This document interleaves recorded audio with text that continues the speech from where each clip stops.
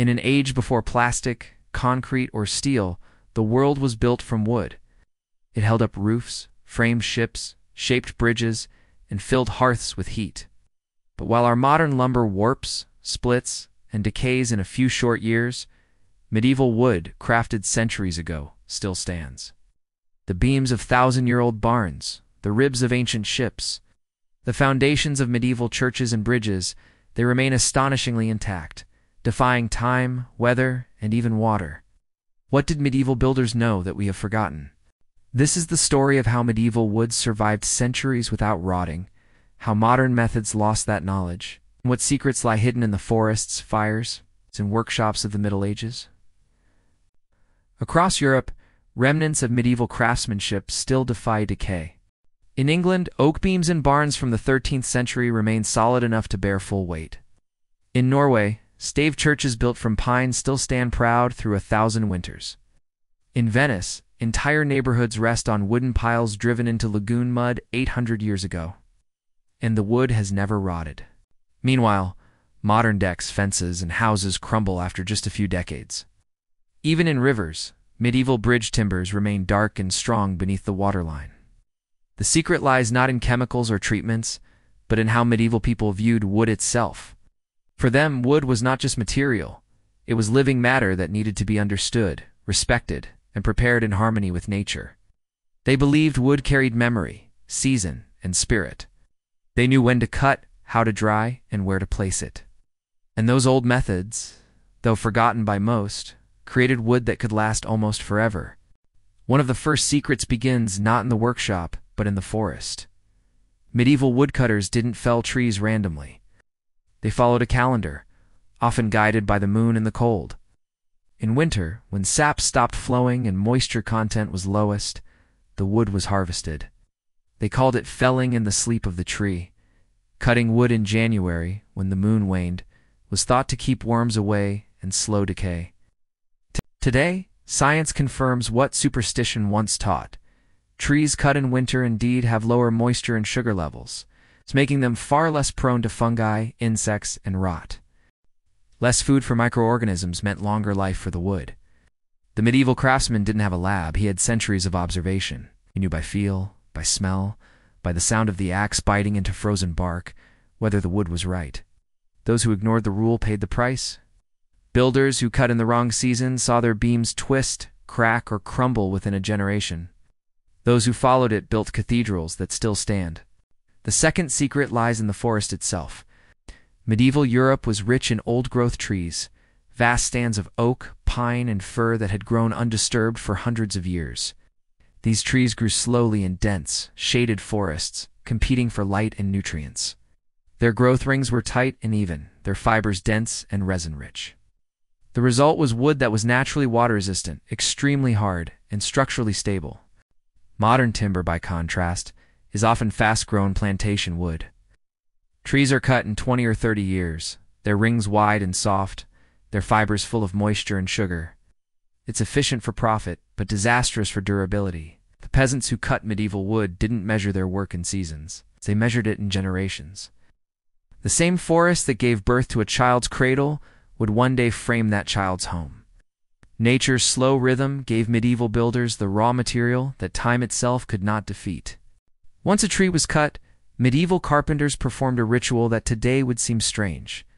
They burned it, not to destroy, but to preserve. The technique is now called shosugi ban in Japan, but it existed across Europe centuries before. Medieval builders lightly charred the surface of posts and beams that would touch the ground or water. The thin layer of charcoal created a barrier resistant to fungi, bacteria, and insects. Chard would repel moisture, harden the surface, and sealed pores naturally. A burned beam could stand in damp earth for decades without rotting. Modern science confirms the wisdom of this practice. Charred wood is hydrophobic. It absorbs less water, and the carbonized layer prevents oxygen from feeding decay organisms. To medieval eyes, fire was purification. 2 hours, it was chemistry. But the result was the same: enduring strength born from controlled flame. Few things seem more destructive to wood than water, yet many medieval structures owe their longevity to it. In Venice, for instance, The entire city rests on millions of wooden piles driven deep into the lagoon mud. Instead of rotting, these timbers hardened over centuries, preserved by oxygen-starved sediments and minerals. Medieval builders understood this instinctively. They knew that wood submerged completely, without exposure to air, would last longer than wood left half wet and half dry. So bridge foundations, dock pilings, and mill supports were deliberately sunk deep, beyond reach of rot. In rivers across Europe, archaeologists find oak posts from the 10th and 11th centuries still sound beneath the surface. The same material that would crumble in your backyard today remained untouched beneath the medieval waterline. It wasn't magic. It was an understanding of nature's rules, that rot needs air as much as it needs moisture. Medieval builders didn't fight the environment, they worked with it. The next secret came from knowing the tree from the inside out. Every trunk holds two kinds of wood, sapwood on the outer layers and heartwood at the core. Sapwood carries water and nutrients while the tree is alive. It's soft, full of sugar, and highly vulnerable to rot. Heartwood, by contrast, is dry, dense, and impregnated with natural resins and tannins that resist decay. Medieval carpenters knew this instinctively. They always used heartwood for beams, boats, and bridges, never sapwood. They cut away the outer layers entirely, even if it meant wasting a large portion of the log. To modern industries that chase efficiency, that might seem foolish. But to medieval craftsmen, quality meant survival. A beam of pure heartwood could last for centuries. A plank with sapwood might crumble in 20 years. This careful selection is one reason why medieval would still stand strong.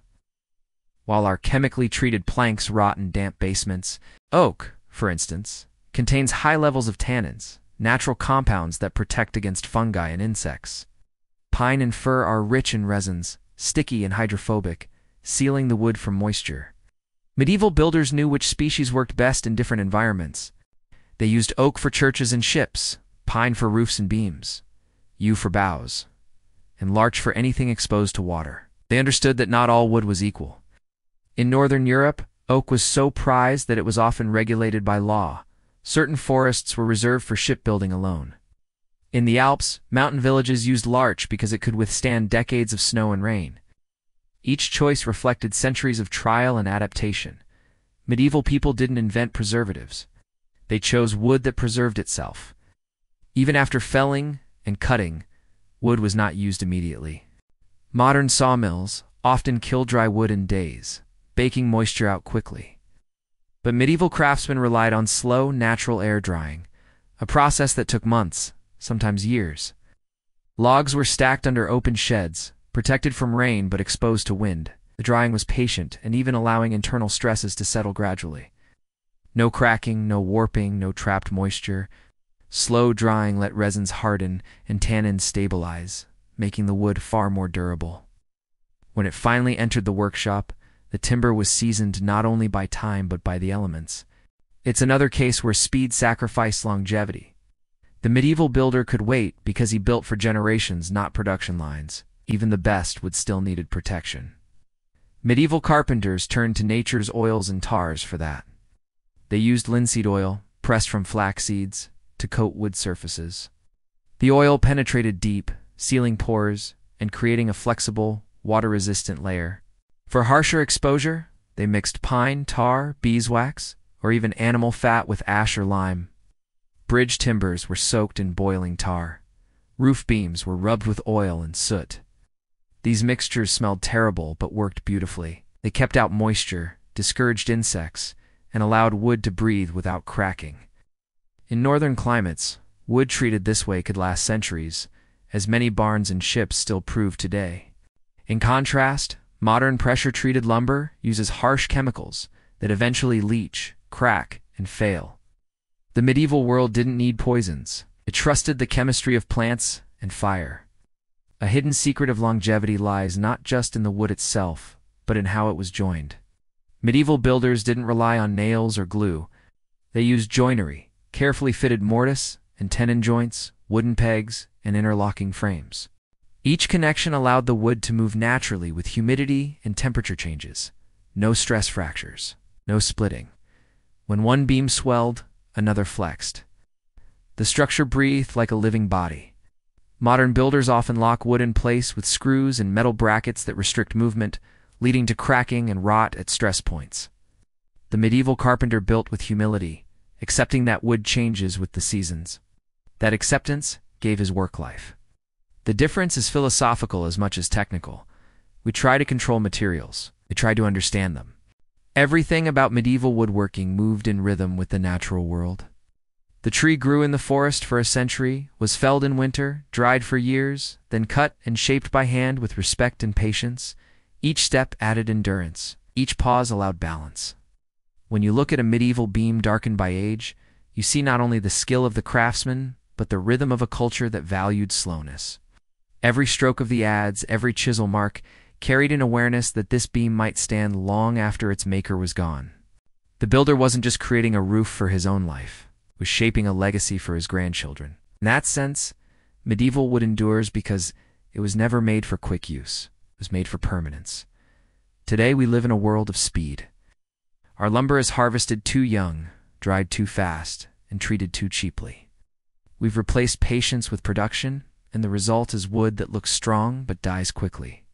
Factory kilns crack the fibers, pressure treatments trap moisture, thin planks of soft sapwood bend under weather. Even our houses, once symbols of permanence, are built to last only a few decades. In the pursuit of profit, we traded endurance for efficiency, and in doing so, we lost a kind of ancient wisdom that materials like people thrive when given time and care. Modern research now proves what medieval builders always sensed. Studies of ancient oak beams reveal that their molecular structure has changed over centuries, becoming more crystalline and water-resistant due to natural aging. Comparative analysis shows that old-growth timber contains up to twice the lignin density of modern fast-grown wood, making it significantly more rot-resistant. Even without chemicals, the combination of slow growth, correct felling, natural drying, and plant-based oils creates a synergy of preservation that modern industry has never truly replicated. What medieval people did by intuition and experience, we now understand through science, yet somehow we've forgotten to apply it. To medieval people, wood was not disposable. It was sacred, part of the cycle of life, death, and renewal. Churches were built from oak to symbolize strength. Ships were seen as living beings. Even coffins were carved from the same trees that had once sheltered homes. Wood had spirit. When a beam was placed, it wasn't just functional. It was a connection between earth and heaven. That reverence is perhaps the greatest preservation method of all. When you treat material as alive, you build to protect it. When you see it as disposable, you accept decay. Our ancestors believed their work had meaning beyond their own time. That belief shaped how they cut, joined, and cared for every plank. Today, when we walk into a medieval barn or stand beneath a 1,000-year-old roof, we're not just seeing craftsmanship. We're seeing philosophy made physical. A worldview carved into wood. Those beams are quiet teachers. They remind us that endurance is not achieved through technology alone, but through patience, respect, and deep understanding of the materials we use. They also remind us that the wisdom of the past isn't lost. It's simply buried under convenience. Every creak of a medieval floorboard whispers the same message. If you build with nature, your work endures. If you build against it, it fails. So why did medieval wood last while ours crumbles? Because their builders didn't rush, didn't force, and didn't cheat. They listened to trees, to seasons, to experience. They used the world as it was, not as they wished it to be. Their wood still stands because it was born from balance between human need and natural law. If you stand in an old timber hall or touch the beam of a 1,000-year-old church, remember that wood has outlasted empires, plagues, and wars. It endures because it was made to. And that endurance is not just a lesson in construction, it's a lesson in life. History is full of forgotten genius, from medieval carpenters who built eternal beams to peasants who turned mud into homes. Their knowledge still has the power to humble and inspire us. If you enjoyed uncovering the lost wisdom behind why medieval wood never rotted, make sure to subscribe to the channel. Every week we explore the forgotten technologies, tools, and survival skills that built our world, and how they still hold secrets we need today.